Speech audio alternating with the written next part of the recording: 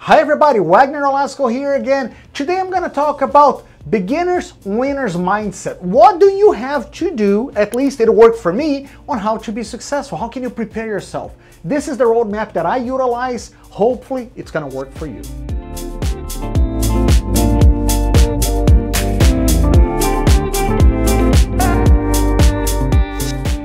I'm going to start from the beginning, right? This is how I organize my brain. Everybody's different, so don't take it, if it's not good for you, utilize whatever makes sense for you. I use the 3 pillars, always in every project, in every investment, in every beginner's mindset that I utilize, I use 3 pillars. One of them is money, right? People think money is the most important. Let me tell you, it's not. It's not. So out of the 3 pillars, money. Hard work is the second one. And opportunity is the third one. If I have an opportunity, for example, real estate development project, and I really do a lot of work into actually making this successful, do you think I'm gonna get the money? 100%. I have track record, I have good friends, I have people that I can actually call and introduce to the opportunity, so probably I'm gonna be successful without any money, right? Now, if I have the money and I work hard, I can find the right opportunity. So if you're just beginning, don't actually think that the lack of money is a deterrent or determinant factor for you to fail. It is not. Utilize those 3 pillars to make who you are successful. Number 2, very, very important on this topic is goals. 4-letter words that will make your life successful or not, right? If you don't apply. What do I do every year? I start the first week of the year with my goals for the year. Me, my family, we have goals. What is that? The goals can be very clear, written on a piece of paper, in your wallet, in your car, in your desk.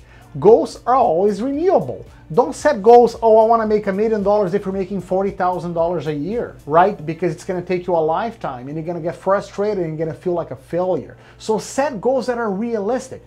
Remember to have daily, weekly, monthly, quarterly, and yearly review of your goals. If you don't know where you're going, any road will take you, right? And you're not gonna be where you wanna be. The most important topic that I wanted to discuss today, it's called take action. Believe in yourself. Make sure you're educating yourself. Listen to podcasts, watch videos on what to do, what do you want your topic. If it's real estate, great. If it's not, learn about it. If it's actually a cryptocurrency, get to know what you wanna know about.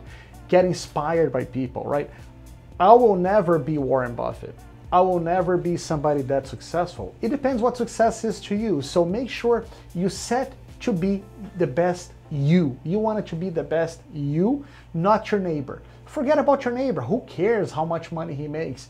Take action. Don't sit on your couch drinking Corona or eating chips or potatoes. Make sure you set your goals very clearly and you go out there and you take action. You will make mistakes, but those mistakes are gonna make you stronger. Learn from the people out there. Go out there, take action. I'm Wagner Nolasco. Thank you so much for watching our channel. Please subscribe, send to your family and friends. Make sure we're here for you. Send us topics. We wanted to know what you want to know about so we can do more videos.